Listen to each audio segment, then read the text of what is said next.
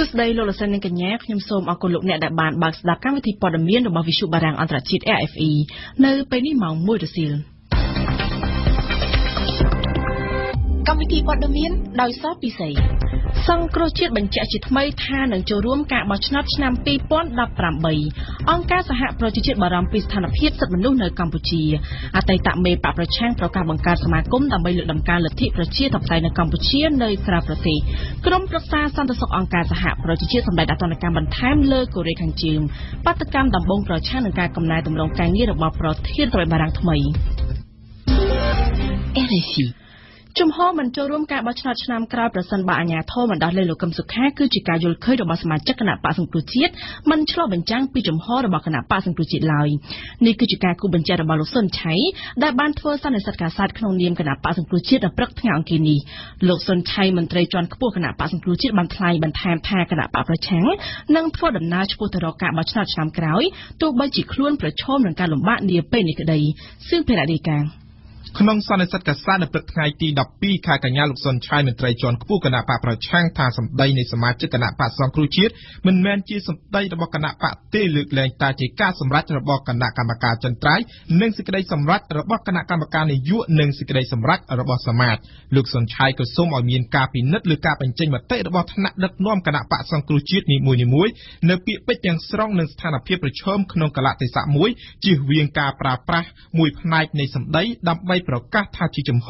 ដែលផ្ទុយពីគោលការណ៍របស់គណៈបកសង្គ្រោះជាតិការថ្លែងបញ្ជាក់នេះធ្វើឡើងបន្ទាប់ពីអនុប្រធានគណៈបកលោកស្រីមូសុខួរបានថ្លែងពីមុខពន្ធនាគារត្រពាំង plong ក្នុងខេត្តត្បូងឃ្មុំកាលពីថ្ងៃទី 11 ខែកញ្ញាថាគណៈបកប្រឆាំងត្រូវការការបោះឆ្នោតមួយដោយសេរីត្រឹមត្រូវនិងយុត្តិធម៌ហើយប្រសិនបើប្រធានគណៈបកសង្គ្រោះជាតិលោកកឹមសុខាមិនមានការដោះលែងទេនិងលក្ខខណ្ឌដទៃទៀតដើម្បីឲ្យមានការបោះឆ្នោតដោយសេរីទេគណៈបកមិនអាចចូលរួមនៅក្នុងការបោះឆ្នោតដែលមិនសេរីត្រឹមត្រូវនឹងយុត្តិធម៌ឡើយព្រោះនោះគឺជាការធ្វើខុសនឹងឆន្ទៈរបស់ប្រជាពលរដ្ឋខ្មែរនាយកប្រតិបត្តិគណៈកម្មាធិការអព្យាក្រឹតនិងយុត្តិធម៌ដើម្បីការបោះឆ្នោតដោយសេរីនិងត្រឹមត្រូវនៅកម្ពុជា NEFIC លោកសំគុណធីនីស្វាគមន៍ចំពោះជំហរចូលរួមការបោះឆ្នោតនៅឆ្នាំ 2018 ខាងមុខរបស់គណៈបកសង្គ្រោះជាតិលោកបន្ថែមថាការសម្រេចចិត្តបែបនេះគឺត្រឹមត្រូវព្រោះគណៈបកនេះគិតពីផលប្រយោជន៍រួមច្រើនហើយការចូលរួមនៅក្នុងការបោះឆ្នោតនេះក៏ជាប្រយោជន៍សម្រាប់អ្នកគ្រប់គ្រងបកដែរលោកសុកអេសានអ្នកនាំពាក្យគណៈបកប្រជាជនកម្ពុជាវិញបានថ្លែងថាការចូលរួមនៅក្នុងការបោះឆ្នោតឬមិនចូលរួមនៅក្នុងការបោះឆ្នោតគ្មានអ្នកណាបង្ខិតបង្ខំគណៈបកណាមួយនោះទេវាអាស្រ័យលើការសម្រេចរបស់គណៈបកនោះលោកក៏បន្ថែមថាទោះបីជាគណៈបកប្រឆាំងមួយនេះមិនបានចូលរួមក៏របបសេរីពហុបកនៅកម្ពុជានៅតែដំណើរការធម្មតាអ្នកនាំពាក្យគណៈបកកណ្ដាលអំណាចរូបនេះបានធ្វើការកត់សម្គាល់ថាការមានមតិខុសគ្នារវាងមន្ត្រីសំខាន់របស់គណៈបកប្រឆាំងនេះគឺបានន័យថាគណៈបកកំពុងបាត់បង់ម្ចាស់ការនៅក្នុងសន្និសីទដដែលនេះលោកសុនឆៃបញ្ជាក់ថាគណៈបកសង្គ្រោះជាតិនឹងបញ្ជូនលិខិតពីដាច់ដោយឡែកពីគ្នាទៅកាន់ក្រសួងព័ត៌មាននិងក្រសួងយុតិធធដើម្បីសុំការបកស្រាយបញ្ហាមួយចំនួនមន្ត្រីជាន់ខ្ពស់គណៈបកសង្គ្រោះជាតិលោកសុនឆៃបានបញ្ជាក់ទៀតថាគណៈបកនឹងបញ្ជូនលិខិតទៅកាន់ក្រសួងព័ត៌មានដើម្បីសុំការបកស្រាយពីរដ្ឋមន្ត្រីក្រសួងជំវិញការបិទប្រព័ន្ធផ្សព្វផ្សាយនិងការមិនអនុញ្ញាតឲ្យមានការផ្សាយបន្តពីប្រព័ន្ធផ្សព្វផ្សាយបរទេសដូចជាវិទ្យុសម្លេងសហរដ្ឋអាមេរិកនិងវិទ្យុអាស៊ីសេរីនៅក្នុងប្រទេសកម្ពុជាគណៈបកសង្គ្រោះជាតិក៏នឹងផ្ញើលិខិតដាច់ដោយឡែកមួយទៀតទៅកាន់ក្រសួងយុតិធធដើម្បីស្នើសុំឲ្យមានការបកស្រាយលើការអនុវត្តច្បាប់របស់តុលាការជំវិញការចាប់ខ្លួនលោកកឹមសុខានាពេលកន្លងមកនេះក្រុមប្រឹក្សាសិទ្ធិមនុស្សនៃអង្គការសហប្រជាជាតិបានបើកកិច្ចប្រជុំលើកទី36របស់ខ្លួននៅក្នុងទីក្រុងសេណាវកាលពីថ្ងៃម្សិលមិញនៅក្នុងសេចក្តីថ្លែងការណ៍បើកកិច្ចប្រជុំនោះឧត្តមស្នងការអង្គការសហប្រជាជាតិទទួលបន្ទុកសិទ្ធិមនុស្សបានលើកឡើងពីស្ថានភាពសិទ្ធិមនុស្សនៅកម្ពុជាជាស្ថានភាពសិទ្ធិមនុស្សដែលលោកយល់ថាកំពុងធ្លាក់ទៅក្នុងសភាពគួរឲ្យបារម្ភប៉ុន្តែប្រធានគណៈកម្មការសិទ្ធិមនុស្សកម្ពុជាបានបដិសេធអំរចនាជូនព័ត៌មានលោក Z រ៉ាអាត អាល់ ហ៊ូសែន ឧត្តមស្នងការអង្គការសហប្រជាជាតិទទួលបន្ទុកសិទ្ធិមនុស្សបានសម្ដែងក្តីព្រួយបារម្ភយ៉ាងខ្លាំងអំពីការចាប់ខ្លួនប្រធានគណៈបកប្រឆាំងគឺលោកកឹមសុខាសម្រាប់លោក Z រ៉ាអាត អាល់ ហ៊ូសែន ការចាប់ខ្លួននេះហាក់បីដូចជាបានធ្វើឡើងដោយមិនគោរពតាមនីតិវិធីច្បាប់ត្រឹមត្រូវឬអភ័យឯកសិទ្ធិសភារបស់លោកកឹមសុខានោះទេឧត្តមស្នងការទទួលបន្ទុកសិទ្ធិមនុស្សក៏បានលើកឡើងពីក្តីព្រួយបារម្ភចំពោះការថ្ ថ្លែងរបស់លោកនាយរដ្ឋមន្ត្រីហ៊ុនសែននិងមន្ត្រីជាន់ខ្ពស់រដ្ឋាភិបាលមួយចំនួនផងដែរដែលតែងតែលើកឡើងពីទោសក្បត់ជាតិរបស់លោកកឹមសុខាជាសាធារណៈជាការថ្លែងដែលលោកអាល់ហ៊ូសែនចាត់ទុកថាបានរំលោភទៅលើការសន្មត់ថាគ្មានទោសនិងទទួលបានការជំនុំជម្រះក្តីដោយយុត្តិធម៌មិនត្រឹមតែប៉ុណ្ណោះលោកអាល់ហ៊ូសែនក៏បានលើកឡើងផងដែរអំពីការបិទអង្គការសង្គមស៊ីវិលអន្តរជាតិ NDI ការដកហូតអាជ្ញាប័ណ្ណរបស់វិទ្យុមួយចំនួននិងការបិទទ្វាររបស់កាសែត The Cambodia Daily តាមរយៈក្តីព្រួយបារម្ភអស់ទាំងនេះឧត្តមស្នងការទទួលបន្ទុកសិទ្ធិមនុស្សបានជំរុញឲ្យរដ្ឋបាលកម្ពុជាធានានូវសិទ្ធិនយោបាយសិទ្ធិស៊ីវិល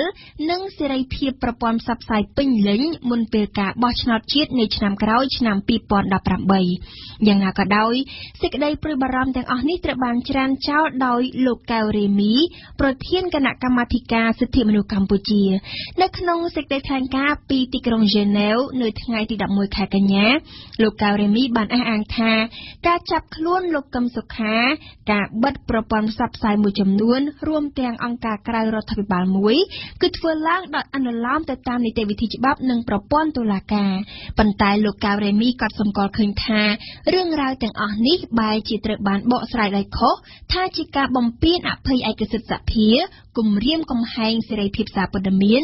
ឬជាចេតនារឹតបន្តឹងសេរីភាពក្នុងការបញ្ចេញមតិទៅវិញប្រធានគណៈកម្មាធិការសិទ្ធិមនុស្សកម្ពុជាបានឆ្លៀតយកឱកាសនេះអះអាងពីឆន្ទៈរបស់កម្ពុជាក្នុងការលើកកម្ពស់កិច្ចការពារសិទ្ធិមនុស្សនៅកម្ពុជាលោកកៅរេមីក៏បានស្នើផងដែរថារាល់ទំនាក់ទំនងកិច្ចសហប្រតិបត្តិការនិងភាពជាដៃគូទាំងអស់គួរតែធ្វើឡើងដោយការគោរពគ្នាទៅវិញទៅមកជៀសឲ្យផុតពីការជ្រៀតជ្រែកកិច្ចការផ្ទៃក្នុងនៃដែនយុត្តាធិការរបស់រដ្ឋភាគីនីមួយៗដោយមានចែងនៅក្នុងធម្មនុញ្ញរបស់អង្គការសហប្រជាជាតិនេះបើតាមលោកកៅរេមីក្រោយជំនួបរវាងលោកនាយករដ្ឋមន្ត្រីហ៊ុនសែនជាមួយលោកចៅកាលីឧបនាយករដ្ឋមន្ត្រីចិនកាលពីថ្ងៃម្សិលមិញភាគីចិនបានបញ្ជាក់ពីជំហររបស់ខ្លួនក្នុងការគាំទ្រការដឹកនាំរបស់រដ្ឋាភិបាលកម្ពុជាបច្ចុប្បន្ននិងបដិញ្ញាជួយទប់ស្កាត់បដិវត្តពណ៌ពាក់ព័ន្ធនឹងការទិញអង្ករពីកម្ពុជានិងកសិផលផ្សេងៗវិញលោកចៅកាលីក៏បានបញ្ជាក់ថាចិននឹងបន្តពិនិត្យដើម្បីជួយដល់កម្ពុជានិងជួយគាំទ្រដល់គម្រោងប្រលានយន្តហោះខេត្តសៀមរាបនិងគម្រោងផ្សេងៗទៀតសូមបញ្ជាក់ថាលោកនាយករដ្ឋមន្ត្រីហ៊ុនសែនកំពុងបំពេញដំណើរទស្សនកិច្ចនៅក្នុងប្រទេសចិនដើម្បីចូលរួមពិធីតាំងពិព័រណ៍អន្តរជាតិណានីងលើកទី14ក្នុងដំណើរទស្សនកិច្ចដដែលនេះលោកហ៊ុនសែនក៏នឹងជួបជាមួយអភិបាលខេត្តខ្វាងស៊ីនិងរដ្ឋមន្ត្រីទំនាក់ទំនងអន្តរជាតិមជ្ឈិមបកកុម្មុយនីសចិនក្រៅពីជួបថ្នាក់ដឹកនាំចិនលោកនាយករដ្ឋមន្ត្រីហ៊ុនសែនក៏មានការវិភាគជួបសម្ដែងសម្ដាលជាមួយនិស្សិតកម្ពុជាដែលកំពុងសិក្សានៅក្នុងប្រទេសចិនផងដែរលោកសំរងស៊ីអតីតប្រធានគណៈបក្សសង្គ្រោះជាតិនៅថ្ងៃនេះបានប្រកាសបង្កើតអង្គការស៊ីវិលមួយឈ្មោះថាសមាគមដើម្បីលើកដំកើងលទ្ធិប្រជាធិបតេយ្យនៅកម្ពុជាតាមលោកសំរងស៊ីគោលបំណងនៃការបង្កើតនេះគឺដើម្បីសម្ដេចឲ្យបាននូវការឯករាជ្យភាពជាតិដោយមានលទ្ធិប្រជាធិបតេយ្យជាមូលដ្ឋានជាការកត់សម្គាល់ការប្រកាសបើកសមាគមលើកកម្ពស់លទ្ធិប្រជាធិបតេយ្យនេះធ្វើឡើងចំពេលដែលបកប្រឆាំងនៅកម្ពុជាកំពុងជួបបញ្ហាដោយសារមេបកបច្ចុប្បន្នត្រូវបានឃុំខ្លួនក្រោមបទក្បត់ជាតិវ៉ាន់សកុនធីរាការតាមរយៈទំព័រ Facebook របស់ខ្លួនលោកសំរងស៊ីបានបញ្ជាក់ពីគោលបំណងថាគឺលោកចង់ជួយនិងចង់បម្រើប្រទេសកម្ពុជាដោយយកសេរីភាពនិងឯករាជ្យភាពដែលលោកមានមកប្រើប្រាស់ដើម្បីបង្រួបបង្រួមជនជាតិខ្មែរទាំងអស់ក្នុងគោលបំណងសម្រេចឯកភាពជាតិដោយមានលទ្ធិប្រជាធិបតេយ្យជាមូលដ្ឋានបើតាមលោកសំរងស៊ីឯកភាពជាតិជាការចាំបាច់ដើម្បីដោះស្រាយវិបត្តិសព្វថ្ងៃហើយបញ្ជាប្រទេសកម្ពុជាពីមហន្តរាយផងដែរហើយមានតែលទ្ធិប្រជាធិបតេយ្យទេដែលបើកផ្លូវឲ្យខ្មែរនិងខ្មែរគ្រប់និន្នាការនយោបាយអាចនិយាយគ្នាបានដោយគោរពគ្នាទៅវិញទៅមកហើយអាចធ្វើការជាមួយគ្នាបានក្នុងគោលបំណងការពារឧត្តមប្រយោជន៍ជាតិនិងនាំមកនូវវិវឌ្ឍនភាពក្នុងវិស័យសេដ្ឋកិច្ចនិងសង្គមសមាគមដើម្បីលើកដំកើងលទ្ធិប្រជាធិបតេយ្យនៅកម្ពុជារបស់លោកសំរងស៊ីនេះនឹងត្រូវបង្កើតឡើងតាមច្បាប់ប្រទេសបារាំងហើយនឹងមានទីស្នាក់ការនៅក្នុងទីក្រុងប៉ារីប្រទេសបារាំងតែម្ដងលោកសំរងស៊ីបានអំពាវនាវឲ្យជនជាតិខ្មែរគ្រប់រូបគ្រប់មជ្ឈដ្ឋានគ្រប់និន្នាការនយោបាយនៅលើទឹកដីប្រទេសកម្ពុជាក៏ដូចជានៅក្រៅប្រទេសចូលរួមក្នុងសមាគមនេះតាមលោកសំរងស៊ីសមាគមនេះក៏នឹងបើកទ្វារឲ្យជនបរទេសដែលលោកសំរងស៊ីហៅថាជាមិត្តរបស់ប្រទេសកម្ពុជានោះអាចចូលធ្វើជាសមាជិកបានផងដែរ លោកសំរងស៊ីត្រូវបានតុលាការខ្មែរកាត់ទោសឲ្យទៅជាតណ្ឌិតនៅក្នុងសំណុំរឿងជាច្រើនស្ទើររាប់មិនអស់ហើយព្រោះតែងារជាតណ្ឌិតនេះហើយទើបលោកអតីតប្រមុខគណបកប្រឆាំងរូបនេះត្រូវបង្ខំចិត្តលាលែងពីតំណែងជាប្រធានគណបកសង្គ្រោះជាតិដើម្បីការពារសង្គ្រោះអាយុជីវិតបកពីអំណាចច្បាប់ស្តីពីគណបកនយោបាយដែលបានធ្វើវិសោធនកម្មដោយតំណាងរាជគណបកកណ្ដាលអំណាចមិនតែប៉ុណ្ណោះតំណាងរាជដដែលនេះក៏បានចូលរួមកែច្បាប់នេះមួយលើកទៀតដោយហាមមិនឲ្យគណបកនយោបាយជាប់ពាក់ព័ន្ធនឹងតណ្ឌិតនិយាយឲ្យខ្លីហើយស្រួលយល់ទៅគឺកាត់ផ្តាច់លោកសំរងស៊ីពីគណបកសង្គ្រោះជាតិតែម្ដងសម្រាប់លោកសំរងស៊ីលោកបង្កើតសមាគមនេះឡើងដោយលោកឈប់ជាសមាជិកគណបកនយោបាយណាមួយនិងឈប់មានទូនាទីឬមុខងារនយោបាយអ្វីទៀតឡើយដូច្នេះលោកមានសេរីភាពពេញលេញនៅពេលនេះក្នុងការបង្កើតនៅសមាគមនៅក្រៅប្រទេសនេះលោកក៏បានគូបញ្ជាក់ដែរថាសមាគមថ្មីរបស់លោកមិនគ្រប់គ្រងគណបកនយោបាយណាមួយទេហើយក៏មិនប្រឆាំងគណបកនយោបាយណាមួយដែរគឺគ្រប់គ្រងតែគោលការណ៍ប្រជាធិបតេយ្យដែលមានលក្ខណៈជាសកលនិងលើកទឹកចិត្តចំពោះការផ្ដួចផ្ដើមគំនិតនិងសកម្មភាពរបស់គណបកនយោបាយទាំងអស់និងប្រជាពលរដ្ឋទាំងអស់ដែលជួយពង្រឹងនិងលើកតម្កើងលទ្ធិប្រជាធិបតេយ្យនៅកម្ពុជាគណៈកម្មាធិការជាតិរៀបចំការបោះឆ្នោតកោជបបានបញ្ជាក់ឲ្យដឹងថារយៈពេល10ថ្ងៃដំបូងនៃដំណើរការធ្វើបច្ចុប្បន្នភាពបញ្ជីបោះឆ្នោតនិងការចុះឈ្មោះឆ្នោតឆ្នាំ2017មានប្រជាពលរដ្ឋទៅចុះឈ្មោះ76,000 នាក់ខណៈដែលអ្នកត្រូវលុបឈ្មោះចេញមានចំនួន232នាក់នេះបើតាមសេចក្តីប្រកាសព័ត៌មានរបស់កោជបកាលពីល្ងាចនេះមិញបើតាមកោជបប្រជាពលរដ្ឋខ្មែរដែលត្រូវមកចុះឈ្មោះបោះឆ្នោតក្នុងបញ្ជីចុះឈ្មោះបោះឆ្នោតថ្មីឆ្នាំ2017មានជាង1.6 លាននាក់ក្រសួងសុខាភិបាលបានបញ្ជាក់ថាករណីពលចំណីអាហារនៅកម្ពុជាឆ្នាំ2017នេះបានធ្លាក់ចុះជិត 20% បើធៀបនឹងឆ្នាំមុនបើតាមរបាយការណ៍របស់ក្រសួងសុខាភិបាលដែលបានបង្ហាញនៅក្នុងសន្និសីទសារព័ត៌មាននៅព្រឹកមិញនេះមនុស្សដល់ទៅ947នាក់ត្រូវបានរាយការណ៍ថាបានពុលអាហារនៅក្នុងឆ្នាំ2017ដោយនៅក្នុងនោះមនុស្ស4នាក់បានស្លាប់ដោយសារពុលស្រាស្រមមានសារធាតុមេតាណុលខ្ពស់យ៉ាងណាក៏ដោយករណីពលចំណីអាហារនៅប្រទេសកម្ពុជានៅក្នុងឆ្នាំ2017នេះបានធ្លាក់ចុះពីចំនួន 1164 នាក់នៅក្នុងឆ្នាំ2016មកនៅត្រឹម947នាក់ប៉ុណ្ណោះនៅក្នុងរយៈពេល8ខែឆ្នាំ2017នេះគណៈកម្មការប្រឹក្សាការងារនៃក្រសួងការងារនៅថ្ងៃនេះបានចេញសេចក្តីថ្លែងការណ៍បញ្ជាក់ថាក្រសួងបានបង្កើតក្រុមការងារបច្ចេកទេសត្រីភាគីដែលមានសមាជិកភាពមកពីភាគីរដ្ឋាភិបាលចំនួន16រូបភាគីសហជីពចំនួន16រូបនិងភាគីនយោជកចំនួន16រូបដើម្បីពិភាក្សាប្រាក់ឈ្នួលអបបរមាបើតាមគម្រោងក្រុមការងារនឹងចាប់ផ្ដើមពិភាក្សាចាប់ពីថ្ងៃទី25ខែកញ្ញាឆ្នាំ2017តទៅសេចក្តីថ្លែងការណ៍បញ្ជាក់ទៀតថាមូលដ្ឋានក្នុងការពិភាក្សាប្រាក់ឈ្នួលអបបរមាត្រូវផ្អែកលើលក្ខណៈវិនិច្ឆ័យបែបសង្គមនិងលក្ខណៈវិនិច្ឆ័យបែបសេដ្ឋកិច្ចព្រមទាំងលើកជាអនុសាសន៍ដល់គណៈកម្មការប្រឹក្សាការងារដើម្បីពិនិត្យនិងសម្រេចចុងក្រោយប្រេងឥន្ធនៈបន្តឡើងថ្លៃនៅកម្ពុជាចាប់ពីថ្ងៃទី12ដល់ថ្ងៃទី21កញ្ញាបើតាមសេចក្តីជូនដំណឹងរបស់ក្រសួងពាណិជ្ជកម្មប្រេងសាំងសុភ័ក្រថ្លៃ 3,900 រៀលក្នុង1លីត្រខណៈប្រេងសាំងធម្មតាថ្លៃ 3,800 រៀលក្នុង1លីត្រដែលប្រេងសាំងម៉ាស៊ូថ្លៃ 3,500 រៀលក្នុង1លីត្រសូមបញ្ជាក់ថានេះគឺជាដំណើរអតិបរមាប្រេងឥន្ធនៈលក់រាយដែលត្រូវបានគិតតាមរូបមន្តប្រកាសអន្តរក្រសួងសម្រាប់ទីផ្សារកម្ពុជារយៈពេល8ខែឆ្នាំ2017នេះអគ្គនាយកដ្ឋានពន្ធដារប្រមូលចំនួនពន្ធអាករបានចំនួនជា$128 លានអាមេរិកដែលស្មើ82កន្លះសញ្ញា 43% នៃគោលដៅកំណត់ក្នុងច្បាប់បរិយាវត្ថុសម្រាប់ការគ្រប់គ្រងឆ្នាំ2017បើតាមអគ្គនាយកដ្ឋានពន្ធដារមានការកើនឡើងនៅប្រាក់ពន្ធស្ទើរគ្រប់ប្រភេទពិសេសប្រភេទពន្ធអាករសំខាន់មានជាអាចពន្ធលើប្រាក់ចំណូលអាករលើតម្លៃបន្ថែមខណៈដែលអាករពិសេសកើនឡើង13កន្លះសញ្ញា 9% និងពន្ធលើប្រាក់បៀវត្សមានការកើនឡើងចំនួន2កន្លះសញ្ញា 9%យើងសូមងាកមកជម្រាបជូនពីព័ត៌មានអន្តរជាតិវិញម្ដងនៅទីបំផុតក្រុមប្រឹក្សាសន្តិសុខអង្គការសហប្រជាជាតិកាលពីថ្ងៃច័ន្ទបានឯកភាពដាក់ទណ្ឌកម្មថ្មីលើប្រទេសកូរ៉េខាងជើងដែលបានហាមឃាត់ការនាំចេញវិញ្ញាណភ័ណ្ឌនិងរឹតបន្តឹងការនាំចេញថាមពលដើម្បីដាក់ពិន័យក្រុងព្យុងយ៉ាងក្រោយការសាកល្បងនុយក្លេអ៊ែរធំបំផុតទី6របស់ខ្លួនដោយមានការគាំទ្រពីចិននិងរុស្ស៊ីក្រុមប្រឹក្សានេះបានអនុម័តដំណោះស្រាយទណ្ឌកម្មដែលបានព្រមព្រៀងរ៉ាដោយសហរដ្ឋអាមេរិកក្នុងរយៈពេលតែ1ខែប៉ុណ្ណោះក្រោយពីបានហាម5ការនាំចេញគ្រឿងថ្មនិងអាហារសមុទ្រដើម្បីឆ្លើយតបនឹងការបាញ់មីស៊ីលឆ្លងទ្វីបរបស់កូរ៉េខាងជើងប្រទេសប៉េរូគឺជាប្រទេសទី2បន្ទាប់ពីប្រទេសមេក្សិកដែលបានបញ្ជាឲ្យអគ្គរដ្ឋទូតរបស់កូរ៉េខាងជើងចាកចេញពីប្រទេសនេះក្នុងរយៈពេល5ថ្ងៃដោយសារតែការធ្វើតេស្តនុយក្លេអ៊ែររបស់ទីក្រុងព្យុងយ៉ាងប្រឆាំងនឹងសហគមន៍អន្តរជាតិចំណែកប្រទេសកូរ៉េខាងត្បូងវិញបានស្វាគមន៍ចំពោះដំណោះស្រាយរបស់ក្រុមប្រឹក្សាសន្តិសុខអង្គការសហប្រជាជាតិហើយបាននិយាយថាវាជាមធ្យោបាយតែមួយគត់ដើម្បីបញ្ចប់កម្មវិធីនុយក្លេអ៊ែររបស់ក្រុងព្យុងយ៉ាង យោងតាមអង្គការសហប្រជាជាតិជនជាតិរ៉ូហិញយ៉ានៅភូមាដែលបានភៀសខ្លួនដោយហិង្សាទៅបង់ក្លាដេសនាពេលនេះឡើងដល់ខ្ទង់សែនហើយគឺការឡើងដល់3សែននាក់ពេលបើកកិច្ចប្រជុំក្រុមប្រឹក្សាសិទ្ធិមនុស្សអង្គការសហប្រជាជាតិនៅក្នុងទីក្រុងសេណាវកាលពីថ្ងៃច័ន្ទឧត្តមស្នងការសិទ្ធិមនុស្សអង្គការសហប្រជាជាតិបានលើកឡើងថាភូមាបដិសេធមិនឲ្យក្រុមស៊ើបអង្កេតចុះទៅវិដំឡៃស្ថានភាពក្នុងស្រុកហើយស្ថានភាពបច្ចុប្បន្ននេះគឺជាឧទាហរណ៍បញ្ជាក់ពីការបោះសម្អាតជនជាតិភាគតិចយើងស្ដាប់ព្រមសឿនសូលីណាគិតតាំងពីថ្ងៃ25សីហាមកប្រជាជនរ៉ូហិញយ៉ាដែលគេចចេញពីហិង្សានៅភូមាភៀសខ្លួនទៅដល់ទឹកដីបង់ក្លាដេសបានកើនដល់ 313,000 នាក់នេះបើយោងតាមឧត្តមស្នងការទទួលបន្ទុកជនភៀសខ្លួននៃអង្គការសហប្រជាជាតិប្រាប់សារព័ត៌មានបារាំង AFP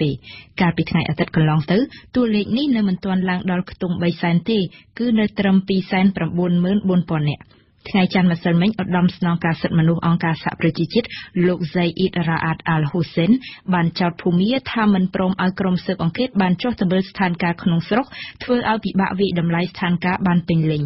លោក Al-Hussein លើកឡើងទៀតថាអង្គការសហប្រជាជាតិទទួលបានរបាយការណ៍និងរូបភាពផ្កាយរណបជាច្រើនបង្ហាញថាកងកម្លាំងសន្តិសុខភូមាបាននាំគ្នាដុតផ្ទះសម្បែងជនជាតិរ៉ូហិញយ៉ាមានទាំងព័ត៌មានបញ្ជាក់ពីការបាញ់រះទៅលើជនស៊ីវិលដែលកំពុងរត់គេចខ្លួនទៀតផងឧត្តមស្នងការសិទ្ធិមនុស្សអង្គការសហប្រជាជាតិបានទាមទារឲ្យរដ្ឋាភិបាលភូមាបិទបញ្ចប់ប្រតិបត្តិការយោធាបែបព្រៃផ្សៃបិទបញ្ចប់ការរើសអើងទូទៅប្រឆាំងជនជាតិរ៉ូហិញយ៉ាសម្ដេចសង្ឃដាឡៃឡាម៉ាជាជ័យលាភីណូបែលសន្តិភាពដោយលោកស្រីអ៊ុងសានស៊ូជីដែរបានអំពាវនាវឲ្យលោកស្រីស៊ូជីស្វែងរកដំណោះស្រាយសម្រាប់ជនជាតិរ៉ូហិញយ៉ាបញ្ហាចំណាក់ស្រុកជនជាតិរ៉ូហិញយ៉ាដ៏ធំពេលនេះកើតឡើងក្រោយក្រុមអូទៀមរ៉ូហិញយ៉ាបានវាយប្រហារទៅលើប៉ូលីសភូមាកាលពីចុងខែសីហា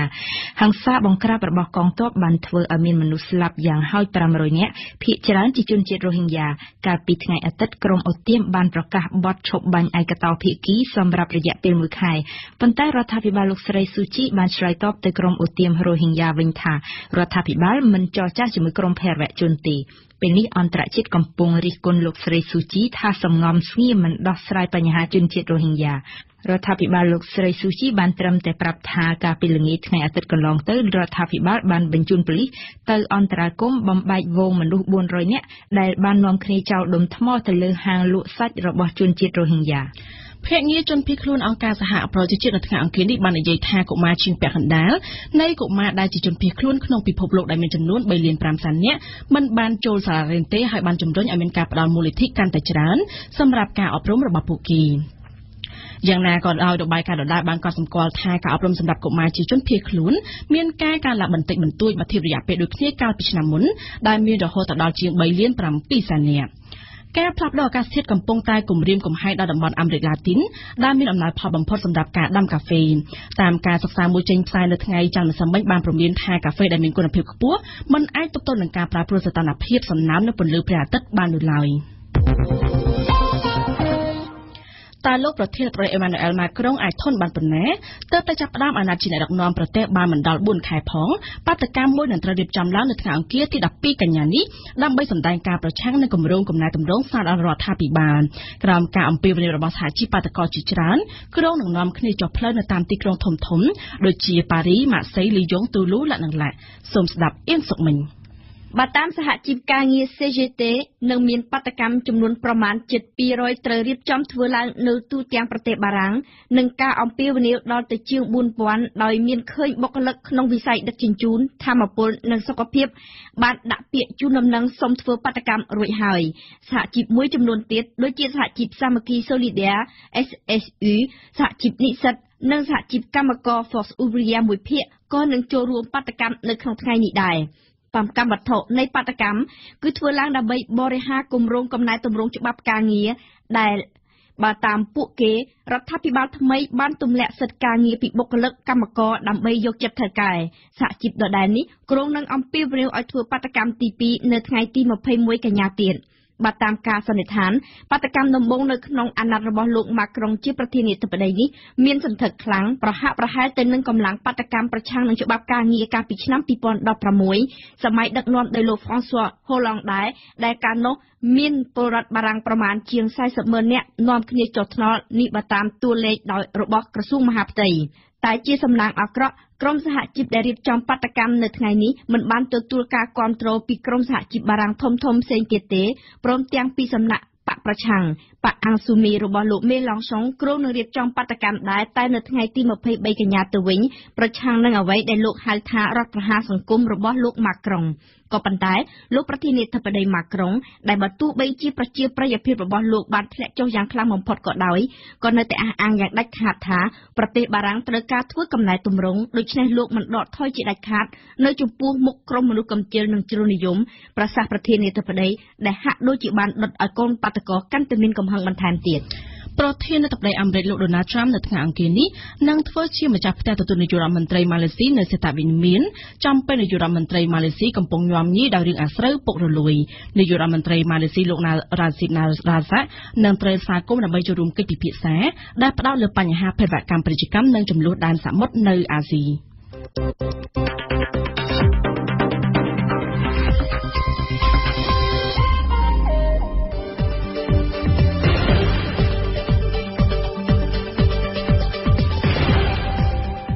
វិទ្យុបារាំង RFI ភ្នំពេញ92 MHz សៀមរាប92 MHz បាត់ដំបងក្រុងព្រះសីហនុនិងកំពង់ចាម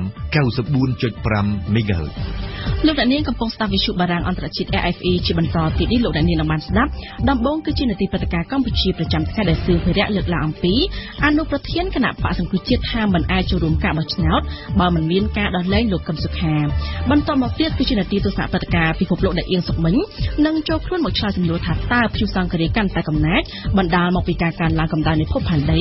នាទីទស្សនៈសារព័ត៌មានថ្ងៃនេះគឺជាការរៀបចំជូននៅវ៉ាន់ស្គុនធានិងចុងបញ្ចប់នៃកម្មវិធីព័ត៌មានលោកអ្នកនាងបានស្ដាប់នាទីអសរសិល្ប៍ខ្មែររបស់វ៉ាន់ឌីកាអ៊ុនព្រឹត្តិការណ៍កម្ពុជាប្រចាំថ្ងៃអនុប្រធានគណៈបកសង្គ្រោះជាតិលោកស្រីមូសុខួរបានបញ្ជាក់នៅថ្ងៃទី11កញ្ញាពីមុខពន្ធនាគារត្រពាំង plong ខេត្តត្បូងឃ្មុំថា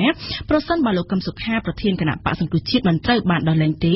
នោះគណៈបកសង្គ្រោះជាតិមិនអាចចូលរួមនៅក្នុងការបោះឆ្នោតដោយមិនសេរីនិងយុត្តិធម៌នាពេលខាងមុខនោះបានទេចំណែកអ្នកជំនាញលើការងារបោះឆ្នោតអ្នកវិភាគសង្គមមើលឃើញថាវត្តមានរបស់គណៈបកសង្គ្រោះជាតិគឺចាំបាច់ណាស់សម្រាប់ដំណើរការបោះឆ្នោតឆ្នាំ2018ខាងមុខនេះគណៈបកកណ្ដាលអំណាចវិញបញ្ជាក់ថាបើបកប្រឆាំងមិនចូលឈ្មោះក្នុងការបោះឆ្នោតនោះមិនមែនមានន័យថាកម្ពុជាគ្មានសេរីពហុបកនោះទេសូមស្ដាប់សេចក្តីរាយការណ៍របស់សឿងភិរៈការថ្លែងបែបនេះរបស់លោកស្រីធ្វើឡើងក្នុងពេលលោកស្រីដឹកនាំតំណាងរាជគណៈបកសង្គ្រោះជាតិនិងសមាជិកប្រសិទ្ធិគណៈបកសំរងស៊ីទៅជួបលោកកឹមសុខានៅក្នុងពន្ធនាគារប៉ុន្តែត្រូវបានរារាំងក្រោមហេតុផលថាមិនមានលិខិតអនុញ្ញាតពីតុលាការដើម្បីឈានទៅមុខទៅទៀតគឺយើងត្រូវការនៅក្នុងការបោះឆ្នោតមួយដោយសេរីត្រឹមត្រូវនិងយុត្តិធម៌ហើយបើសិនជាលោកប្រធានកឹមសុខាដែលជាប្រធាននៃគណៈបកសង្គ្រោះជាតិមិនមានការដោះលែងមិនមកចូលរួមនៅក្នុងការបោះឆ្នោតខាងមុខនិងកត្តាដទៃទៀតលក្ខខណ្ឌដទៃទៀតដើម្បីឲ្យមានការបោះឆ្នោតដោយសេរីនិងយុត្តិធម៌ទេយើងមិនអាចចូលរួមនៅក្នុងការបោះឆ្នោតមួយដែលមិនសេរីមិនយុត្តិធម៌ពីព្រោះនោះនឹងធ្វើខុសនឹងឆន្ទៈនៃប្រជារាស្ត្រយើងនិងប្រទេសជាតិយើងនៅឯក្រុងភ្នំពេញវិញលោកហ៊ុនសែននាយករដ្ឋមន្ត្រីកម្ពុជាបានថ្លែងព្រមានរំលាយគណៈបកសង្គ្រោះជាតិប្រសិនបើគណៈបកមួយនេះបន្តការពារលោកកឹមសុខាប្រធានបកដែលត្រូវបានសមត្ថកិច្ចចាប់ខ្លួននៅយុគរំលងអាត្រាតឈានចូលថ្ងៃទី3ខែកញ្ញានិងត្រូវបានតុលាការចោទពីបទក្បត់ជាតិលោកហ៊ុនសែនបញ្ជាក់ថានៅកម្ពុជាមិនមែនមានតែបកនយោបាយមួយទេហើយសម្រាប់អ្នកអំពើក្បត់ជាតិមិនត្រូវបានទទួលការអត់ឱនទេសភាបើកការប្រជុំនៅថ្ងៃនេះបើអំពើក្បត់ជាតិនេះត្រូវបានសំគំនិតដោយក្របខ័ណ្ឌបកទាំងមូលបកទាំងនោះក៏នឹងត្រូវទទួលរងនៅការដាក់ពិន័យខាងផ្នែកច្បាប់គឺរំលាយគណៈបកនយោបាយចោលតែម្ដងមិនអនុញ្ញាតឲ្យអំពើក្បត់ណាមួយមកបំផ្លាញប្រទេសរបស់យើងដោយកាលពីឆ្នាំ1970ទៀតទេវាជាភ័ព្វសំណាងណាស់ដែលកម្ពុជាបានរកឃើញនៅអំពើក្បត់របស់ជនក្បត់ជាតិដែលយើងបានចាប់ខ្លួនរួចមកហើយប្រសិនបើបកនយោបាយនៅតែបន្តរារាំងហើយនៅតែបន្តការពារជនក្បត់ជាតិនេះមានន័យថាបកមួយនេះគឺក្បត់ជាតិទៅហើយដូច្នេះគ្មានពេលវេលាដើម្បីនឹងត្រូវទុកបកនេះដំណើរការនៅក្នុង ប្រជាធិបតេយ្យនៅកម្ពុជាតទៅទៀតទេមិនមែនមានតែបកនយោបាយមួយទេបកនយោបាយច្រើនណាស់ដែលចូលរួមបោះឆ្នោតកម្ពុជារំលាយបកនយោបាយមួយតែក៏នៅមានបកនយោបាយច្រើនសម្រាប់ការបោះឆ្នោតលោកសុកអេសានអ្នកនាំពាក្យគណៈបកប្រជាជនកម្ពុជាបញ្ជាក់បន្ថែមថាការលើកឡើងរបស់លោកនាយករដ្ឋមន្ត្រីហ៊ុនសែនគឺជាចេតនាល្អដើម្បីកុំឲ្យគណៈបកប្រឆាំងមួយនេះត្រូវគេរំលាយតែប៉ុណ្ណោះលោកសុកអេសានបន្ថែមថាប្រសិនបើគណៈបកសង្គ្រោះជាតិមិនឈរឈ្មោះក្នុងការបោះឆ្នោតខាងមុខនេះនោះមិនមានន័យថាកម្ពុជាមិនមានសេរីពហុបកនោះទេនិយាយរួមគឺចំណុចទី1ដែលខ្ញុំបញ្ជាក់ថាសម្ដេចតេជោហ៊ុនសែនលោកមានប្រសាសន៍ព្រឹកមិញនេះគឺថាមិនមែនជាចេតនាអាក្រក់ទេគឺថាដាស់តឿនរំលឹកដល់ថ្នាក់ដឹកនាំគណៈបកសង្គ្រោះជាតិឲ្យលោកជ្រុលដឹងឲ្យចាប់អារម្មណ៍កុំចេះតែបាត់ណាបាត់ណីដែលនាំឲ្យពាក់ព័ន្ធនឹងផ្លូវច្បាប់ដែលឈានទៅដល់ការរំលាយគណៈបកហ្នឹងទី1នេះជាចេតនាល្អរបស់សម្ដេចតេជោហ៊ុនសែនទី2ចំពោះការប្រកួតប្រជែងក្នុងការបោះឆ្នោតនាពេលខាងមុខគ្មានអាណាខិតខំគណៈបកណាមួយទេចង់ដាក់បេក្ខភាពប្រកួតប្រជែងឬមិនចង់ដាក់វាអាស្រ័យទៅលើសិទ្ធិសម្រេចរបស់គណៈបកនយោបាយនីមួយៗដែលមានអត្ថិភាពនៅក្នុងសង្គមកម្ពុជាតែបច្ចុប្បន្ននេះមានការចុះបញ្ជីត្រឹមត្រូវនឹងជាង40គណៈបកហើយចឹងទេបើអត់ពីគណៈបកមួយមិនចូលឈ្មោះទេវាមិនអាចថាកម្ពុជានឹងមិនប្រជាធិបតេយ្យសេរីពហុបកនោះទេលោកសុកអេសានលើកឡើងថាបើអត់ពីគណៈបកសង្គ្រោះជាតិមួយក៏ប្រជាពលរដ្ឋខ្មែរមិនអត់បាយដែរខ្ញុំយល់ថាបើអវត្តមានគណៈបកប្រឆាំងគឺគណៈបកសង្គ្រោះជាតិនឹងមួយនឹងប្រជាពលរដ្ឋខ្មែរនឹងមិនអត់បាយទេហើយគណៈបកដទៃនឹងមិនរត់ចោលត្រកឬក៏ឈប់ធ្វើគណៈបកនយោបាយទេតែនឹងគុំយកអានឹងគណៈបកមួយមកធ្វើជាចំណាប់ខ្មាំងចំពោះគណៈបកនានាដទៃទៀតដែលកំពុងធ្វើសកម្មភាពដោយទូលំទូលាយស្របតាមគោលការណ៍ច្បាប់បាទហើយបរទេសនោះក៏មិនអាចថាអត់ពីគណៈបកសង្គ្រោះជាតិមួយទៅបរទេសក៏ឈប់ហូបនំប៉័ងហូបបាយដែរទេលោកសំគុណធីមីនាយកប្រតិបត្តិគណៈកម្មាធិការអព្យាក្រឹតនិងយុតិធធដើម្បីការបោះឆ្នោតដោយសេរីនិងត្រឹមត្រូវនៅកម្ពុជាហៅកាត់ថា NEFIC បានថ្លែងថាវត្តមានរបស់គណៈបកសង្គ្រោះជាតិគឺចាំបាច់ណាស់សម្រាប់ដំណើរការបោះឆ្នោតឆ្នាំ2018ខាងមុខនេះដោយសារតែប្រជាប្រិយភាពរបស់គណៈបកសង្គ្រោះជាតិនិងគណៈបកប្រជាជនកម្ពុជាប្រហាក់ប្រហែលគ្នាតាមពិតទៅបើការវត្តមានគណៈបកសង្គ្រោះជាតិនេះគឺជាគណៈបកមួយដែលមានប្រជាប្រិយភាពប្រហាក់ប្រហែលគ្នាជាមួយគណៈបកប្រជាជនណាបើយើងដោយសារយើងពិនិត្យមើលឆ្នាំ2013និងឆ្នាំ2017បោះឆ្នោតហ្នឹងយើងគិត popular vote ចំនួនបោះឆ្នោតចំនួនអ្នកគ្រប់គ្រងវា3លានអ្នកជាងមួយគ្នាវាខុសគ្នាតែប្រហែលខែពីខែអ្នកជាងទេសម្លេងគ្រប់គ្រងខុសគ្នាប៉ុណ្្នឹងឯងលំរៀងទៅទៀតណាដូច្នេះបានន័យថាគណៈបកទីហ្នឹងមានប្រជាប្រិយភាពអាគ្នាបើប្រៀបទៅគណៈបកផ្សេងទៀតអត់មានប្រជាប្រិយភាពជាងគណៈបកទីហ្នឹងទេដូច្នេះវត្តមានគណៈបកទីហ្នឹងវាចាំបាច់ណាស់នឹងការចូលរួមដំណើរការបោះឆ្នោតឆ្នាំ2018នេះបាទយើងឃើញសភាពការវាចឹងជាប្រិយភាពវាចឹងណាបាទលោកបណ្ឌិតមាសនេះអ្នកសិក្សាពីការអភិវឌ្ឍសង្គមនិងនយោបាយកម្ពុជាមើលឃើញថាការបោះឆ្នោតឆ្នាំ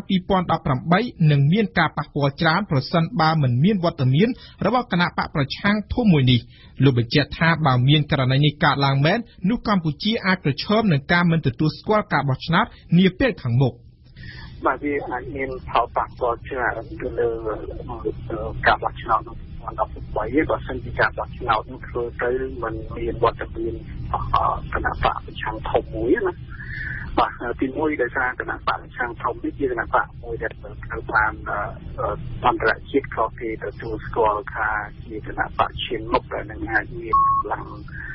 ប្រគួតប្រជែងជាមួយនឹងគណៈបកកណ្ដាលអំណាចបានជាអវត្តមានរបស់គណៈបកប្រឆាំងមួយវានឹងអាចធ្វើឲ្យគុណភាពនៃការបោះឆ្នោតត្រូវតែថយចុះហើយក៏ប្រហែលជានឹងអាចមានប្រឈមជាមួយនឹងការមិនទទួលស្គាល់ពីសម្រាប់មតិពីសម្រាប់អន្តរជាតិផងដែរហ្នឹងបើសិនជាស្ថានភាពនេះនៅតែជំរុញទៅកាន់តែអាក្រក់ឡើងអ្នកនាំពាក្យគណៈកម្មាធិការជាតិរៀបចំការបោះឆ្នោតកោជបវិញបានបញ្ជាក់ថាការធ្វើពហិការឬក៏មិនបានចូលរួមនៅក្នុងការបោះឆ្នោតរបស់គណៈបកនយោបាយណាមួយគឺជារឿងខាងក្រៅទេប៉ុន្តែបើកម្ពុជាមានបកតែមួយនោះក៏មិនអាចរៀបចំការបោះឆ្នោតបានដែរ ក៏ជបជាស្ថាប័នមួយដែលត្រូវតែអនុវត្តតាមច្បាប់ហើយធានាលើការងារបច្ចេកទេសដើម្បីរៀបចំឲ្យប្រជាពលរដ្ឋលោកចូលរួមក្នុងការបោះឆ្នោតបានអញ្ចឹងការធ្វើកិច្ចការមិនចូលរួមបោះឆ្នោតឬក៏ដោយប្រការណាផ្សេងនោះជារឿងខាងក្រៅរបស់កោជបដោយឡែកសម្រាប់កោជបយើងទទួលខុសត្រូវក្នុងការរៀបចំបច្ចេកទេសណាហើយបច្ចេកទេសនោះក៏ត្រូវតែស្របទៅតាមច្បាប់ដែរឧទាហរណ៍ថាបើសិនជាបកមានតែមួយក្នុងប្រកួតប្រជែងនោះកោជបប្រហែលជាមិនអាចរៀបចំបានទេបាទប៉ុន្តែបើសិនជាមានបកលើកទី1ហើយនោះកោជបរៀបចំការបោះឆ្នោតហើយបាទលោកស្រីមូសុខួរអនុប្រធានគណៈបកសង្គ្រោះជាតិបានចោទជាសំណួរថាតើក្រៅពីគណៈបកសង្គ្រោះជាតិមានគណៈបកណាដែលអាចប្រជែងជាមួយគណៈបកកណ្ដាលអំណាចហើយបើសិនជាអត់មានគណៈបកសង្គ្រោះជាតិតើនោះណាគណៈបកណាដែលប្រជែងនោះពីព្រោះឥឡូវយើងឃើញថាគណៈបកដទៃទៀតអត់ទាំងមានមួយអាសនៈនៅក្នុងសភាផងហើយបើយើងមើលការបោះឆ្នោតឃុំសង្កាត់ក៏មានតិចណាស់តិចទាត់តែមែនទេចាដូច្នេះយើងត្រូវតែគោរពផងតើបើសិនជាគណៈបកប្រជាជនកម្ពុជាឈ្នះ125នៅឆ្នាំនៅអាណត្តិក្រោយអាសនៈវាមិនទៅជាសភាពហុបកចាហើយចូលរដ្ឋធម្មនុញ្ញដែលចែងអំពីប្រជាធិបតេយ្យសេរីពហុបកយ៉ាងម៉េចដែរ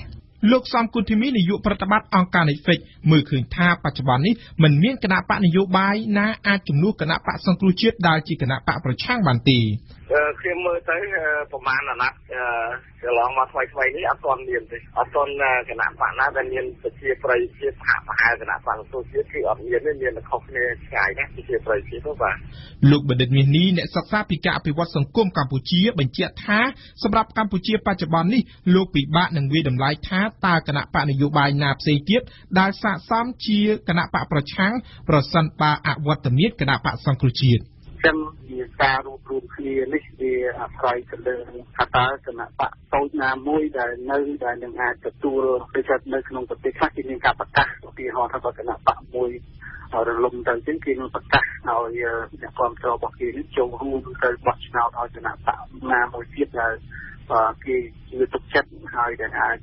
មានជំនឿថានឹងអាចនាំប្រទេសខ្មែរទៅរកកន្លែងមួយដែលអ្នកប្រជាធិបតេយ្យចង់បានអាចធ្វើទៅកើតប៉ុន្តែនៅពេលនេះខ្ញុំហាក់ដូចជានៅឆាប់ពេកសម្រាប់ធ្វើការប្រមាលទៅលើលទ្ធភាពនៃការទទួលយកនៅស្អីដែលគណៈបកសង្គ្រោះជាតិមាននៅពេលនេះបាទសូមជឿជូនថាបើគិតមកដល់ពេលនេះលោកកឹមសុខាប្រធានគណៈបកសង្គ្រោះជាតិត្រូវបានឃុំខ្លួនរយៈពេល10ថ្ងៃមកហើយនៅឯពន្ធនាគារក្នុងខេត្តត្បូងឃ្មុំក្រោយការចាប់និងឃុំខ្លួនលោកកឹមសុខាសហគមន៍អន្តរជាតិលើកលែងតែប្រទេសចិនបានចេញសេចក្តីថ្លែងការណ៍បង្ហាញការព្រួយបារម្ភចំពោះប្រទេសកម្ពុជាខណៈការបោះឆ្នោតជិតឈានមកដល់ព័ត៌មានលឿនរហ័សច្បាស់លាស់និងស៊ីជម្រៅ Visu Barang RFI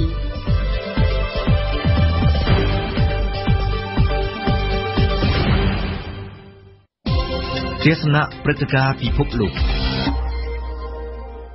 បន្ទាប់ពីហាវេអ៊ីម៉ានៅមិនទាន់ផុតផងសូហ្សេនិងកាស្យាទៀតពេលនេះជារដូវព្យុះសង្គ្រាប៉ុន្តែភាពកំណាចរបស់វា